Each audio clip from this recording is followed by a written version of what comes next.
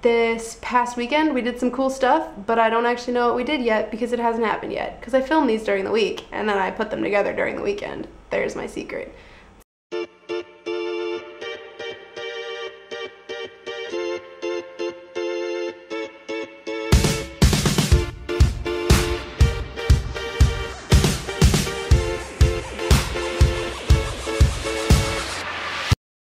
So last week I talked about culture. One of the challenging things about this program is actually getting to immerse yourself in authentic culture. Yes, we take weekend trips, but we're often with a tour guide.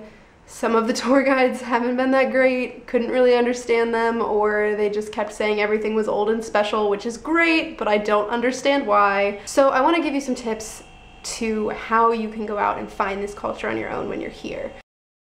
Try the food. One of the things that's helped me is just say, why not? I'll order it. It's different. Apparently we ate donkey one time. Didn't realize I was eating anything different. Thought it was chicken, but it was good. Duck has by far been my favorite. Go places. Just even if there's no destination in mind, just walk somewhere. And I find that going by yourself helps a lot because it kind of forces you out of your comfort zone. You know, turn your cell phone off. Get to know the space around you and observe the people, and you can learn so much just by observing others. Do things that scare you. Take the opportunity of being in a new place surrounded by people who will probably never see you again, especially in a city with so many people, and take that opportunity and do something that you never would otherwise try. You can learn a lot that way. Enjoy the little moments.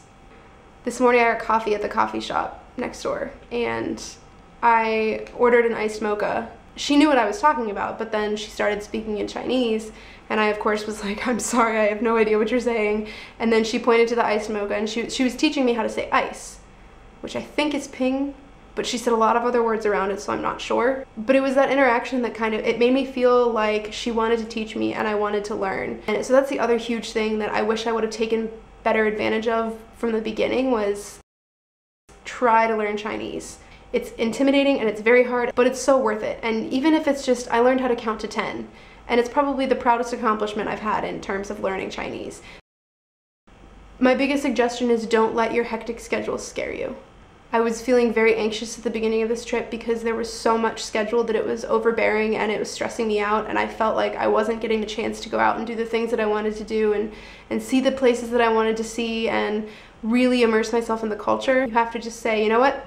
I'm gonna take this and I'm gonna go do this for me because I'm curious about this part of Chinese culture, or I want to experience something different. I wish I had the time to record this part after my weekend, because this weekend hasn't happened yet, so I can't give you the cool preview of like, check out what I did this week, because I haven't done anything cool yet. I'll speak in past tense. So we had a hackathon this weekend. It's 6 university teams that are coming up with campaigns to help combat allergies in China, so to help educate the public about allergies and to also help people find resources. This is what I did this weekend.